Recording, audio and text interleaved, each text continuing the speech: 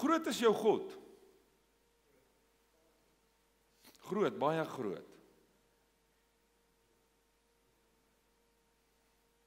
Sê weer? Onbeperk groot. Kan ek vir jou vanoggend sê, God is onbeperk groot. God is groter as wat ek en jy kan dink hy is.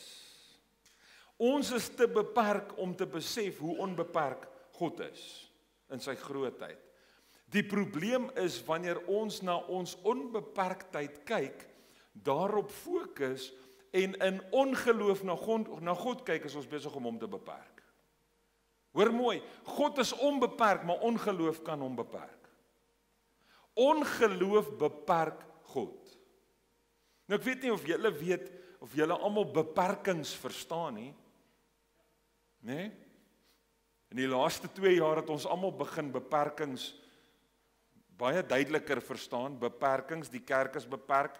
Jy's beperk om in die winkel in te gaan as jy nie 'n lappie aan het nie. My skoonpa noem dit 'n backlap. As jy nie 'n masker op het nie, kan jy nie in 'n winkel ingaan nie, kan jy nie iewers heen gaan nie, kan jy nie. So daar was 'n klomp beperkings, maar ons almal weet wat beperking beteken. Ons het almal al daarmee te doen gehad. Ons almal was iewers op 'n stadium in jou lewe waar jy beperkte fondse gehad het. Jy moes iets doen, maar daar was 'n beperking. Jy kon nie daarby uitkom nie, want daar was beperking. En ek sê so, daar was beperking asof ons nou nooit weer beperking beleef en ervaar nie. Maar wie van julle het onbeperkte fondse? Ek wou net weet. Het jy agtergekom dat tyd baie keer op jou 'n beperking plaas? Tyd plaas 'n beperking op jou. Nie een van julle het vanoggend onbeperkte tyd gehad om laat te slaap nie, want julle het opgestaan om klaar te maak om by die diens te wees. Tyd het 'n beperking op jou slaaptyd, op jou slaap geplaas. Ons beleef beperkings in spasie. Sien in die week 'n video van 'n ou wat sê how a average built South African man fits into a McLaren. Hy trek hom aan en hy klim uit hom uit, maar dit vat 'n skare om hom te motivate om uit daai kar uit te kom. En dan sê hy wil iets toets, gaan koop hy 'n koffie by Starbucks en dan stap hy terug en probeer hy met 'n koffie in sy hand binne in die kar klim.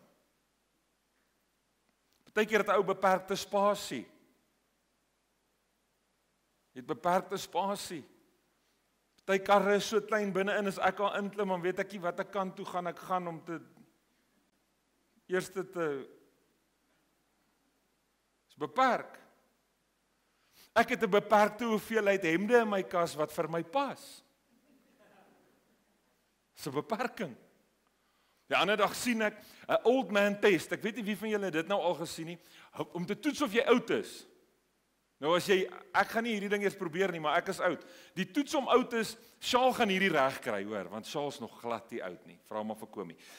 Jy staan met jou kaal voete so, en dan jy skoene, tekkies en kouse by jou. Dan tel jy jou voet op en trek jy jou, sien, ek kan nie eens al bykom nie, ek weet nie, hoe doen hulle dit nie. Dan trek jy nou jou kous aan, en trek jy jou tek, terwyl dit moet nie gebeur nie. Jy moet klaarmaak met hierdie skoen en dan die ander een doen. Ek kan nie daar bykom nie, ek weet nie hoe wil hulle dit doen nie. Ek's beperk. Ek so beperk, ek het vanoggend skoene aangetrek wat nie veters het nie. Sien, ons leef in tyd. En ek wil hê jy moet vanoggend dit doen. God bestaan.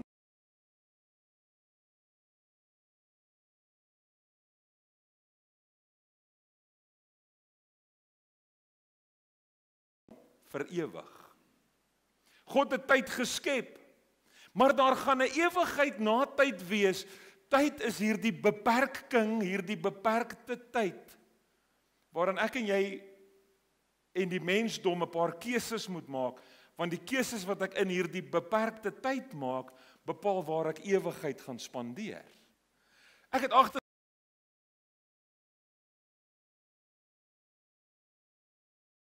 baie keer het omstandighede die manier om ons te beperk. Dit is goed wat jy wil doen, maar omstandighede laat dit nie toe nie. 2 jaar terug hierdie tyd, mag ons nie eens uit die huis uit gegaan het nie. Ons was beperk. Die omstandighede het ons beperk. Maar wanneer ek die woord lees, dan sien ek dat die kruis vrymaking gebring het. Vrymaking beteken vir my, dit het die beperkings kom wegvat. Johannes 8:32 sê, en julle sal die waarheid ken, en die waarheid sal julle vrymaak. Vers 36 vertel vir ons wat die waarheid is. As die Seun julle dan vrygemaak het, sal julle waarlik vry wees. Jesus het gesê, ek is die weg, die waarheid en die lewe. Kan ek vir jou sê, kies jy die weg? Ken jy die waarheid? Want die waarheid maak vry. Jy sal die waarheid ken en die waarheid sal jou vry maak. En het jy die lewe? Het jy die lewe wat Jesus gee? Wat 'n lewe in oorvloed is, sê Johannes 10 vers 10, wat vir my sê 'n lewe is waar die aardse beperkings nie meer so groot invloed op my en jou lewe moet hê nie. Galasiërs 5 vers 1 sê, om vry te wees, dit is waarvoor Christus ons vrygemaak het. Dis regtig Paulus? Om vry te wees, dis waarvoor Jesus julle vrygemaak het. Maar hoor nou, maak seker dat julle vry bly. Nie weer onder die slawe juk vasgebind word nie. Om vry te wees, dit is waarom Christus julle vrygemaak het. Vrygemaak. Jesus het aan die kruis gesterf om my en jou vry te maak. Vry te maak van die slawerny van sonde, het ons geleer in Romeine. Vry te maak van die beheer en die mag van sonde in ons lewe. Ek kan nou nee sê vir sonde wat 'n beperking op my lewe bring. Is dit waar? Bring sonde beperking? Ja. As jy gaan mooi lees, dan sien jy in Jesaja sê die woord, en hulle sonde het 'n skeidsmuur, 'n beperking tussen hulle en hulle God geword. Sonde bring 'n beperking, want sodra sonde in my lewe heers, dan lei dit tot die dood, sê Romeine 6. So ek is vrygemaak. En dit is so mooi, Paulus kom leer vir ons mooi in Romeine, ons is nie vrygemaak om te sondig nie, ons is nie vry sodat ons nou kan doen wat ons wil nie, ons is vrygemaak van sonde, omdat Jesus gehoorsaam was aan die kruis, kan ek nou kies om God te gehoorsaam, en sonde hoef nie te heers in my lewe nie. Ek is vrygemaak. Ek is vry van die wet van die Gees en die lewe in Christus Jesus, sê Romeine 8 vers 2, het my vrygemaak van die wet van sonde en die dood. Ek is vry. Sonde heers nie meer oor my nie. Ek is nie meer 'n slaaf van sonde nie. Ek kan nee sê. Ek kan die versoeking weerstaan. Om vry te wees beteken om anders te leef. Om anders te wandel. Niemand, ek was nou nog nie daar nie, ek weet nie of kry jy boetes as jy te stadig ry op die autobaan in Duitsland nie. Maar dit sal pret wees. Wie het al op die autobaan gery? So, ek weet om Henry was daar. Jy ook al daar, Dirk? Was dit lekker? Of was dit nie stadige baan? Nou kan ek vir jou gou een ding sê. Dankie, dit was, thanks, daai help my nou baie. Kan ek jou net sê, ek weet nie of ek ooit soontoe gaan nie, maar as ek ooit soontoe gaan, dink ek gaan nie, maar as ek gaan hulle my nie in die stadige baan kry nie. Ek weet nie of jou kar se kapasiteit jou nou beperk nie, dat jy nie in die vinnige baan mag ry nie. So as jy daar is en jy hier wie wou, dan mag jy nie in die vinnige baan ry nie, maar as ek soontoe gaan, sal ek seker maak ek mag in die vinnige baan ry. Want die beperking is dan nou weggevat. Dieselfde het Jesus gekom en die beperking van sonde in my en jou lewe weggevat, sodat ons kan anders leef. Moenie in die stadige baan bly ry nie. Ons het net daaroor gepraat. Ek ken baie mense, en ek moet vir julle sê, ek dink die enigste ou van die band wat julle vanoggend hier voorgesien het, dat in die stadige baan sal bly ry is Chris, want die res van ons hou nie van die stadige baan nie.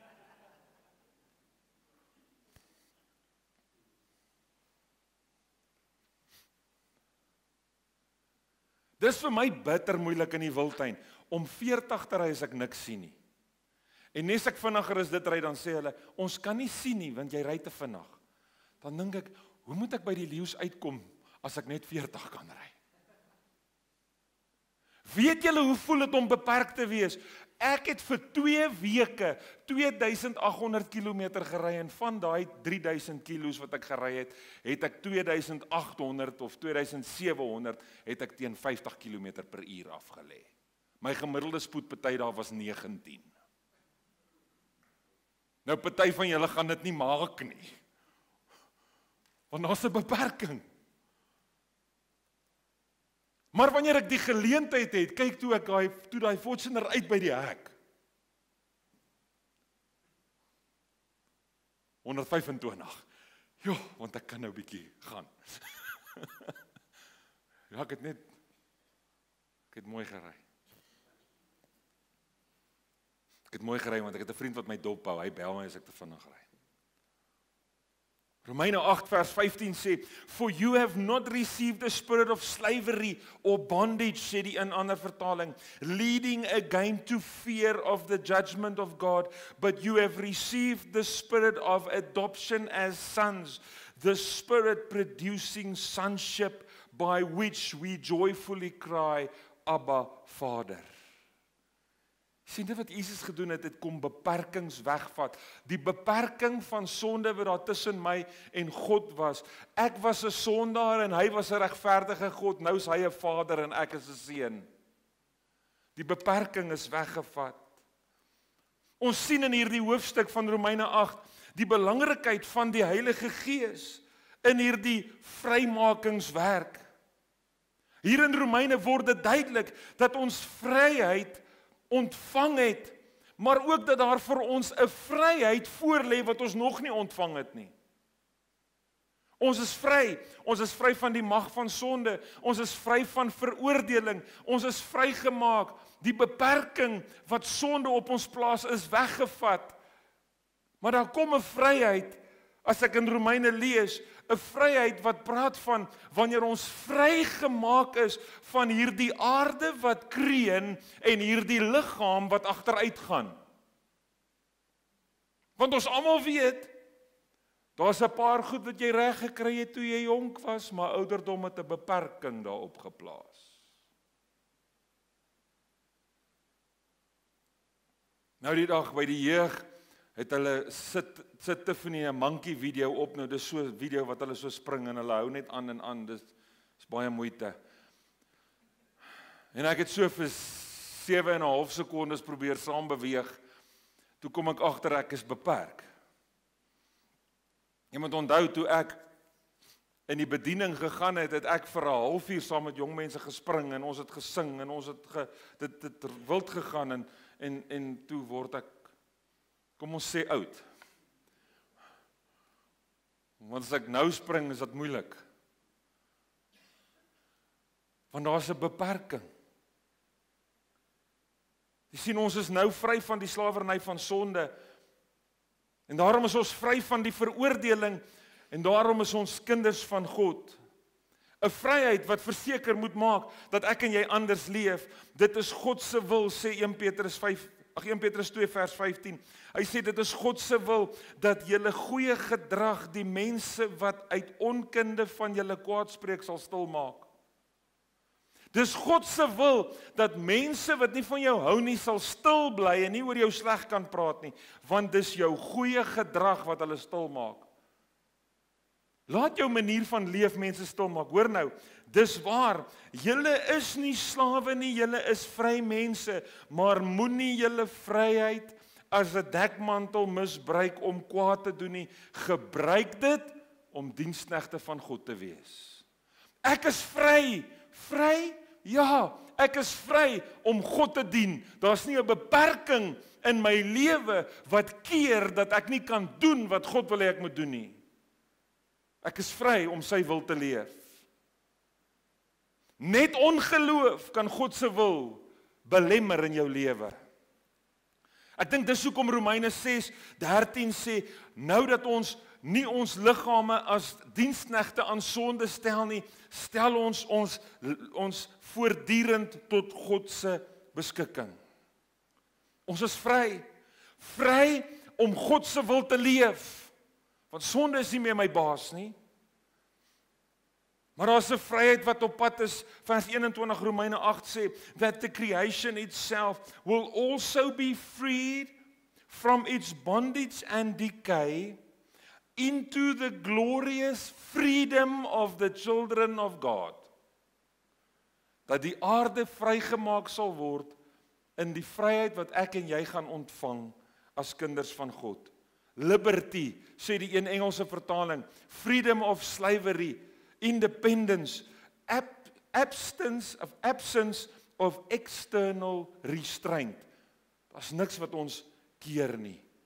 Kan ek vir jou sê, ek kom agter, daar's 'n paar goed wat my nog terughou. Daar's nog hier en daar hierdie terughou in my menswees. Vers 22 en 23 van Romeine 8 sê, for we know that the whole creation has been moaning together as in pains of childbirth unto now, and not only this, but we too who have the first fruits of the Spirit. Waarvan praat dit? Die Bybel sê, ek en jy het iets ontvang wat eerste vrugte is van iets wat ons gaan ontvang. 'n Voorsmaak, sê die Nuwe Lewende Vertaling. Die Bybel sê die Heilige Gees is 'n voorsmaak van dit wat ek en jy gaan ontvang. Nou wat sien ons? Ek sien, ons is vrygemaak, vry van sonde. Ons is vrygemaak. Die beperking van sonde is weg. Die beperking van veroordeling is weg, want daar is geen meer veroordeling vir hulle wat in Christus Jesus is nie. Maar die aarde kreun, en vers 23 en 24 sê, ons kreun saam met die aarde, want ons wil ook sien dat God se heerlikheid in ons lewens kom. Want ons besef, daar is nog beperking. Ek het nog 'n vlees wat aan die, wat noem hulle dit nou weer? Onderworpe is. Wat is daai woord? Ek kan nie tot daar hoor nie. Nietigheid. Dankie pastoor. Amper sê ek moet nou nie op my skree nie. Aan die nietigheid onderworpe is. Hey, het jy geweet die ding raak agter? Ons vlees is 'n beperking. Nou dink jy, maar ons het al oor al hierdie goed gesels in vorige geleenthede in Romeine, maar wat vanoggend vir jou wys dat die Heilige Gees 'n voorsmaak is van dit wat kom. 'n Voorsmaak is van 'n vryheid sonder beperking. Want omdat ons hierdie voorsmaak het, volhard ek. Ek hou aan. Maak nie saak watter omstandighede kom nie. Ons volhard, sê vers 25. Want dit wat ons nou beleef is niks in vergelyking met dit waarop ons hoop nie. Nou dis die konteks van Romeine 8, né? Ons is vrygemaak van veroordeling.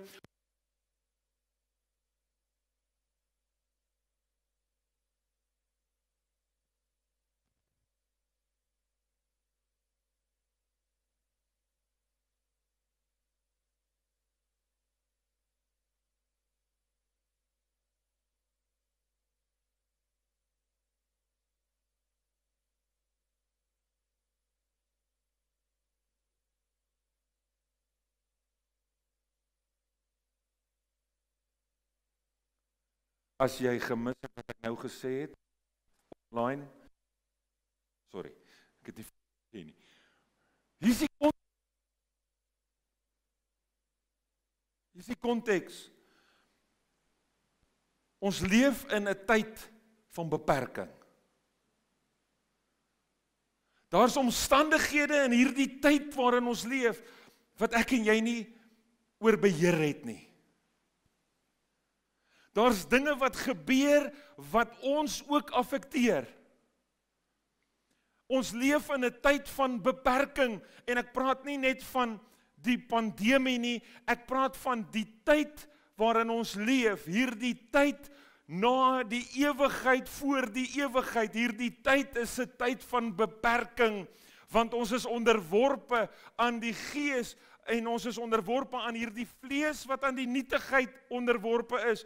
Ek het 'n liggaam, wat my terughou, ek het beperkings in my lewe, maar ek het 'n voorsmaak. Ek het first fruit, ek het 'n voorsmaak van die Heilige Gees. Nou kom Paulus en dan sê hy, in the same way, Romeine 8 vers 26. Want ons is lief vir hierdie vers. Kyk, hierdie is een van die boek Romeine se gunsteling verse. As jy vir mense vra, wat is jou gunsteling verse in Romeine, dan is dit 8 vers 1, daar's geen meer veroordeling vir hulle wat in Christus is nie. En Romeine 12, van jy, broeders, ek vermaan julle dat julle julle liggame gee, en dan hou mense baie van Romeine 8 vers 26, wat sê, die Gees kom ons swakheid te hulp, en tree vir ons in met onuitspreeklike sigtinge. Die Heilige Gees bid vir ons. Hy tree vir ons in. Maar hoor hoe begin Paulus hierdie konsep, hierdie gedagte van die Gees van God wat vir ons intree. Hy begin dit met die woorde, in the same way. Net soos, die Afrikaans sê, en net so, kom die Gees ons swakheid te hulp. Want ons het gesien dat beperking 'n realiteit is. En nou kom vers 26 en hy sê, in the same way the Spirit comes to us and helps us in our weakness. We do not know what to pray, what prayer to offer, and how to offer it as we should, but the Spirit Himself intercedes on our behalf with sighs and groanings too deep for words. And He who searches the hearts, vers 27, now searches the heart, my heart, He who searches the heart knows what the mind of the Spirit is, because the Spirit intercedes before God on behalf of God's people in accordance with God's will. Tot hier het Paulus vir ons gesê, die beperking van veroordeling is nou weg. Die beperking van die wet van sonde en slawerny is nou weg. Maar ek wil vandag vir jou sê, vir my en jou, om die wil van God te leef, want ons is vrygemaak om die wil van God te leef, vir my en vir jou om die wil van God te leef, het ek en jy nodig om te besef, ons is beperk in ons vermoë om te bid. En in hierdie selfde manier, soos wat Jesus ons vrygemaak het van veroordeling, soos wat ons vrygemaak is deur die Gees, die wet van die Gees, van die wet van sonde en slawerny, so word ek vrygemaak van die beperking van tyd, wanneer ek bid. Hierdie baadjie pla my vanoggend. So word ek, hoor mooi, ek word vrygemaak van die beperking van tyd, wanneer ek bid. Wat bedoel jy? Ek bedoel, iemand bid saam met my, wat uit ewigheid, uit van ewigheid af verstaan. Want is jou gebed beïnvloed deur tyd? Verseker. Want ons het nie 4 jaar terug gebid oor 'n pandemie nie. Dit wat nou gebeur, het 'n invloed op dit waaroor ons nou bid. dit wat in hierdie week met jou gebeur het, of dit wat in die week wat voorlê met jou gaan gebeur, daardie afspraak, daardie ding wat jy moet bywoon, daardie ondersoek wat jy moet doen, wat ook al dit is, dit het 'n invloed op wat jy bid, want ons gebed word beïnvloed deur die tyd waarin ons leef. Maar Jesus sê net so, Paulus sê, net soos ons vry is van veroordeling van hierdie tyd, en net soos ons vry is van die slawerny van sonde, soos ek en jy vry van die beperking van tyd op ons gebedslewe. En hy verduidelik dit. Kom ons gaan nou maar soontoe, want ek weet my bladsye. Hy sê die Heilige Gees help ons, hoor mooi, hy neem deel in ons gebed. Hy bid nie terwyl ek niks doen nie. Hy help ons om te bid. Wanneer ek bid hy. Ek dink hy bid as ek ook nie bid nie. Hy tree vir my in. Maar dit beteken nie ek hoef nooit te bid nie. Hy maak my gebed effektief sonder enige beperkings. Dit is so mooi wanneer hy sê onuitspreeklike sigtinge, he groans, he sighs. Daar's kere in my en jou lewe wat jy goed beleef, wat die enigste gebed wat jy uitkry is. Is dit nie so nie? Maar die Heilige Gees kom en hy oorbrug ook die beperking wanneer ek en jy in omstandighede is waar ons nie woorde het om te bid nie. Nou doen Paulus iets interessant. Hy sê, kom ek lees vir jou, vers 28.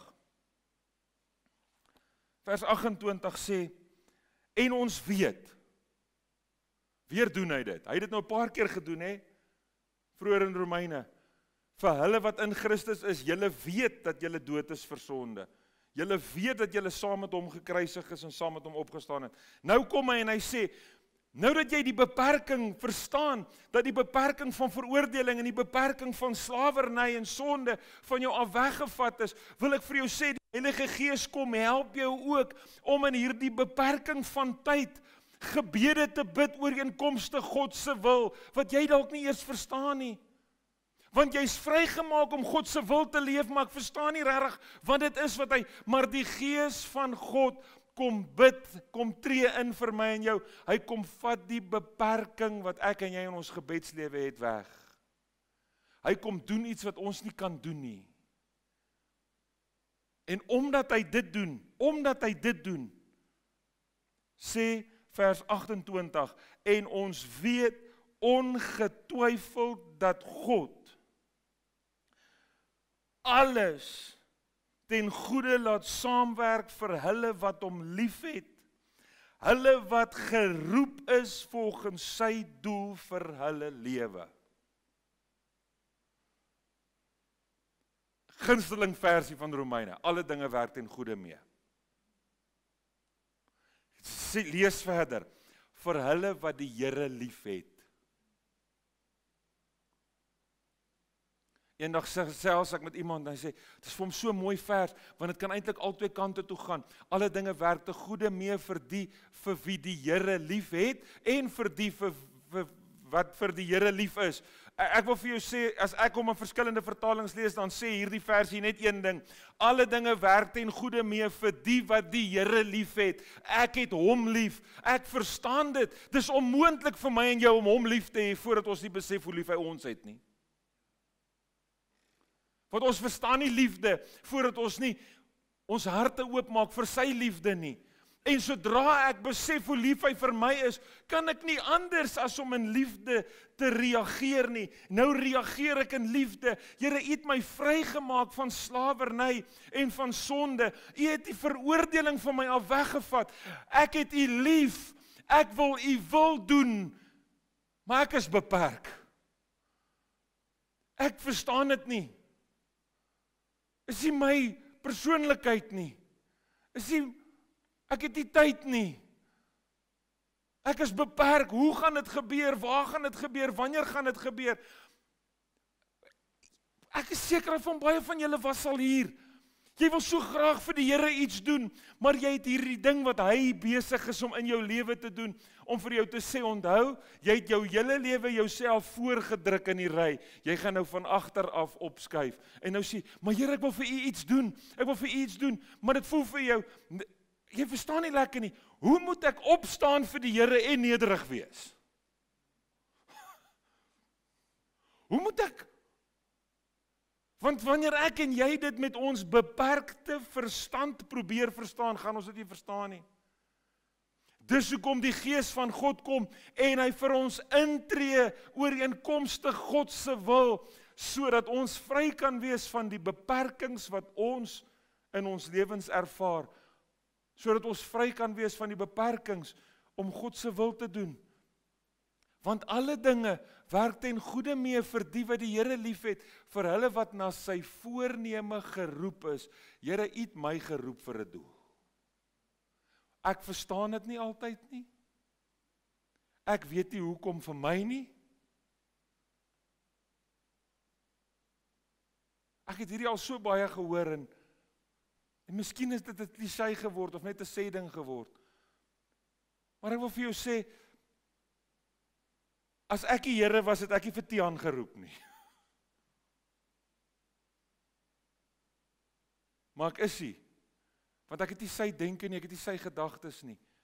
Hy weet, verstaan ek elke dag nie, maar die Gees van God tree in, om die beperking, om wat daar is in my lewe weg te vat, sodat ek God se wil kan leef. Hoekom? Want ons is vir sy voorneme geroep. Nou kom Paulus en hy sê, alle dinge sal ten goeie meewerk vir hulle wat hom liefhet, vir wat geroep is volgens sy doel vir hulle lewe. Hoor nou, vers 29 en vers 30. Want God het hulle reeds vooruit geken, en hy het hulle lank tevore reeds volgens sy doel vir hulle bestaan aangewys of uitgekies. Om in hulle eenheidsband met Christus net soos sy seun Jesus te word. Op hierdie manier sal Christus die oudste seun wees omring deur baie broers en susters. Die wat hy vooruit aangewys of uitgekies het, het hy bestem om toenemend meer soos sy seun te word. Hulle het hy deur die woord en sy gees geroep om syne te wees, en die wat hy geroep het om deur die geloof in Christus Jesus aan hom te behoort, het hy ook in Christus vrygespreek.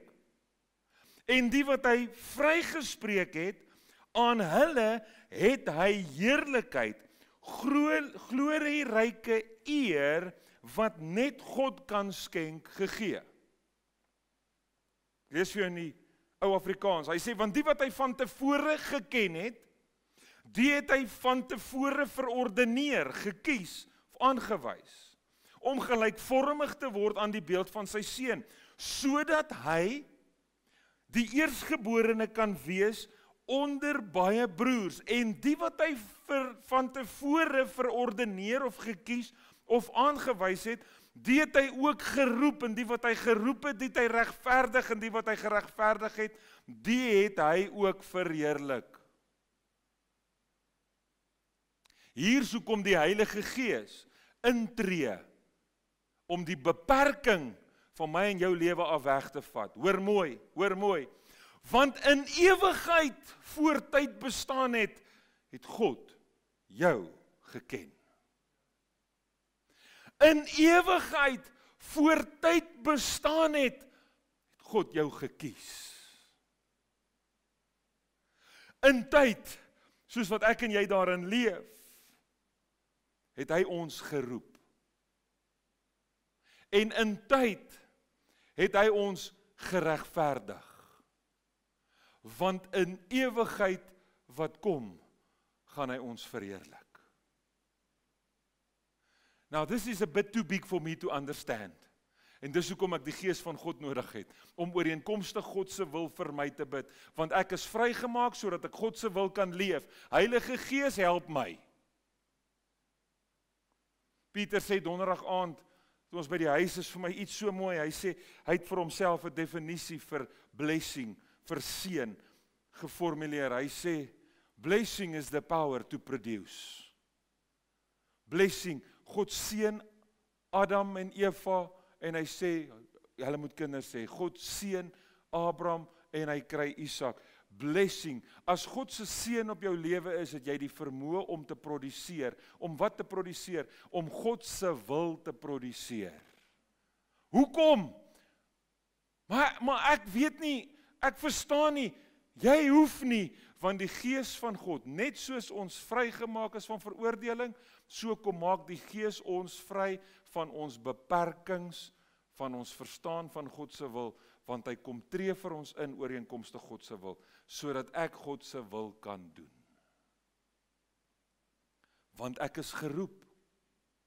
Ek is geroep, want hy het my voortyd bestaan het geken. Hy het my voortyd bestaan het gekies. Daarom het ek terwyl tyd bestaan die keuse om my geloof in hom te plaas, want hy het my geroep om syne te wees. Dis waar ons begin het in Romeine. Die goeie nuus vir almal. Hy het hulle geroep. Hy roep almal om syne te wees. Maar nie net het hy ons geroep nie, die wat hy geroep het, wat reageer op sy roepstem, word geregverdig. Die veroordeling is weggevat. Die beperking van sonde word weggevat. En hoor nou, en die wat hy geregverdig het, die het hy ook verheerlik. Nou dis baie interessant. Hy sê hy het ons verheerlik. Paulus gebruik hier iets wat hy 'n paar keer doen in sy briewe. Hy gebruik wat hulle in die Engels noem 'n prophetic perfect tense. 'n profetiese perfekte tyd in sy skrywe. Wat beteken dit? Paulus skryf van iets wat gaan gebeur. Ons gaan verheerlik word. Wat het ons ander dag gelees in Johannes? Wanneer ons hom sien vir wie hy regtig is, gaan ons wees soos wat hy is. Ons gaan verheerlikte liggame kry. Dit het ons in Romeine 8 in die vorige gedeelte gesien nou. Wat sê hy? Hy sê, ons gaan verheerlik word, maar Paulus is so seker dat dit gaan gebeur, dat hy sê dit het al gebeur. Hy skryf dit asof dit gebeur het, so seker is hy dit gaan gebeur. Die Heilige Gees se invloed in my en jou lewe verwyder beperkings, sodat ek en jy God se wil kan doen. Ek en jy, as kind van God, met die Gees van God, kan nie nee sê nie. Of moet ek sê, mag nie nee sê nie. Ons mag nie nee sê vir God se wil nie, want kan nie bestaan nie. Want die Gees van God kom gee ons die vermoë om sonder beperkings te bid en om sonder beperkings God se wil te leef. Ek mag nie nou sê, maar ek is skaam nie. Want as God se wil vir my is om iemand van hom te vertel en die Gees van God maak my 'n getuie en bid ooreenkomstig God se wil vir my, tree vir my in, dan mag ek nie 'n beperking plaas op God se wil in my lewe nie, want die Gees van God het gekom om die beperking weg te vat. In my vlees is ek beperk. There's places I can go and there's places I can't. Voor ons gery het ek gaan kyk, want ek dog miskien moet ons bietjie aan 'n pad uitkom as wat ons gewoond is, en dan moet ons daar by Graskop stop, en dan, ek sien hulle daarso die langste, verste, hoogste, vinnigste zipline in Afrika. Tog, dit gaan pret wees. Ek gaan op die website, sien daar's 'n beperking.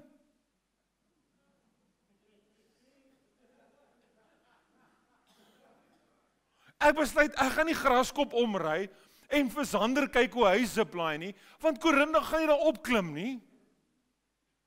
Want sy hou nie van hoogtes nie. En hulle sê, ek mag nie.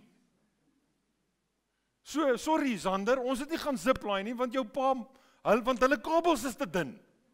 Kom ons noem dit so.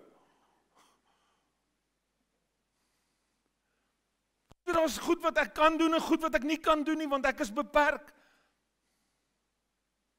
Maar kan ek vanoggend vir jou sê, wanneer dit by God se wil kom, is daar niks wat ek en jy nie kan doen nie. Want die Gees van God kom help ons en hy kom verwyder die beperkings. Want ek en jy is geroep. Geroep om sy wil te leef, geroep om in 'n vryheid te leef wat ander mense stil maak. Dis hoogtyd, want daar's min tyd dat die wêreld notisie neem van die kerk en eerder stil bly as om iets sleg van die kerk te probeer sê. Want as ek kan nie verstaan hoe kry hulle dit reg om so te leef in hierdie omstandighede nie. Ek verstaan nie hoe kry hulle dit reg om goed te wees verander en om oor te loop in elke goeie werk in 'n ekonomie wat lyk soos wat die ekonomie lyk nie. Ek bly eerder stil, ek kan niks sleg van hierdie mense sê nie. Hoekom? Want ons beperk God nie met ons manier van dink nie, met ons gebede en met ons vermoë nie. Ons vra die Heilige Gees, vat weg die beperking. Bid ooreenkomstig God se wil vir my. Ek is vry om God se wil te doen en ek sê ja vir God se wil. Want voor tyd bestaan het hy my geken.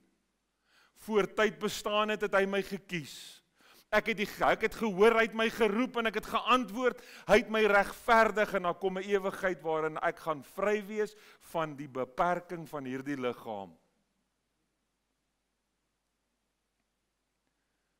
Maar terwyl ek hier is, sal God die goeie werk wat hy in my begin het, voleindig, sê Filippense 1 vers 6. Filippense 2:13 sê, want dit is God, en ek sê deur sy Gees, wat in julle werk, om te wil, sowel as om te werk, na sy welbehae. Wat wil ek vanoggend vir jou sê, erken jou onvermoë. Erken jou onvermoë. Here, ek weet nie reg hoe om te bid nie. Connect. Nooi die Heilige Gees, want dis die Gees van aanneming wat jy ontvang het deur wie jy roep, Abba Vader. Die beperking in jou verhouding tussen jou en God is weggevat. Daar's geen beperking nie. Maar vanoggend vir jou sê, dis nie net 'n erkenning van my onvermoë nie. Dis nie net 'n verbintenis aan God se Gees, 'n verhouding met die Heilige Gees om te sê, kom werk in my, want ek kies God se wil nie. Dis om God se wil te kies en te sê, ek wil dit. Die Heilige Gees bid ooreenkomstig God se wil. Hy gaan my en jou nie help met ons wil nie. Nie jou wil nie en ook nie my wil nie. Net sy wil. Hy bid ooreenkomstig God se wil. Hy kom en hy tree vir ons in, daar waar ek en jy nie kan bykom nie. Kan ek vanoggend net sê, God wil in jou lewe en deur jou lewe iets doen wat jy nie kan doen nie. God wil vir Isak en vir Rian en vir Jaco en vir Konrad en al die ander wat hier sit, hy wil elke een van ons op 'n vlak gebruik wat buite ons vermoë is, sonder beperking, want hy wil sy wil in ons lewens sigbaar maak deur die krag van die Heilige Gees.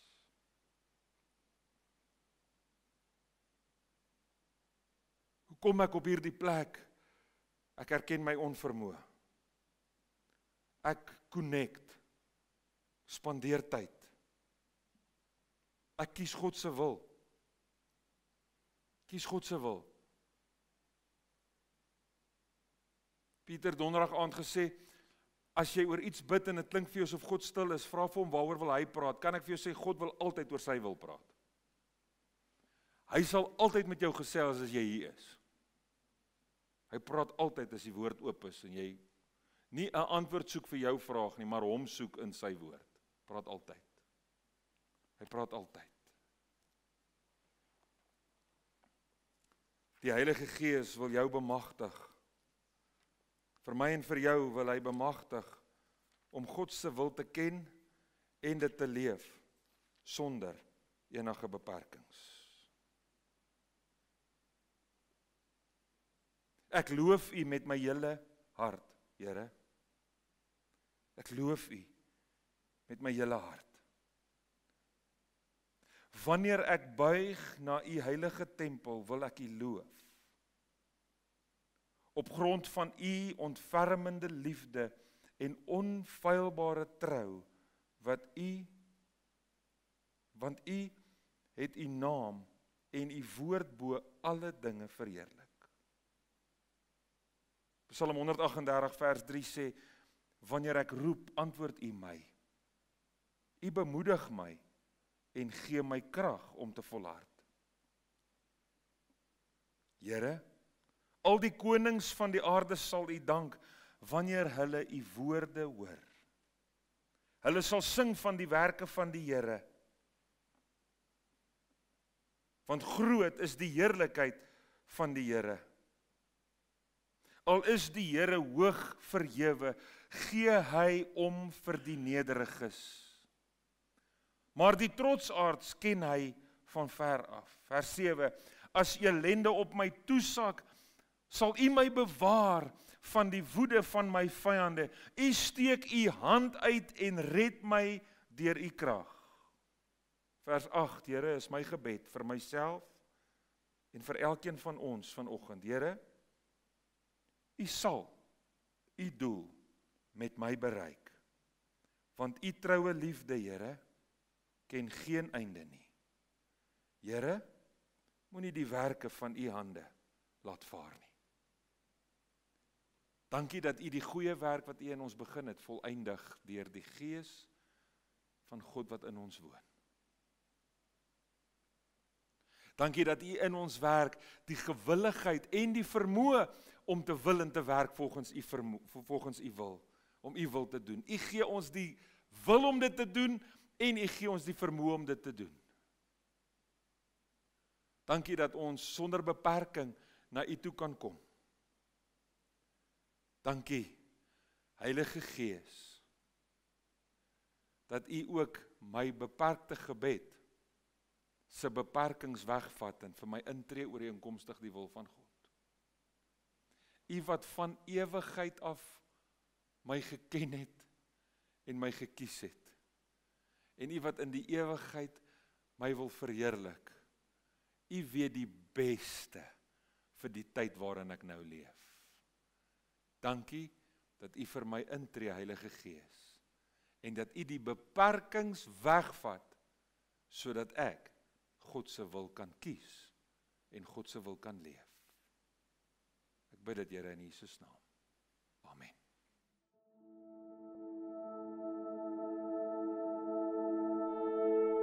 Die Here sal jou seën en jou behoed.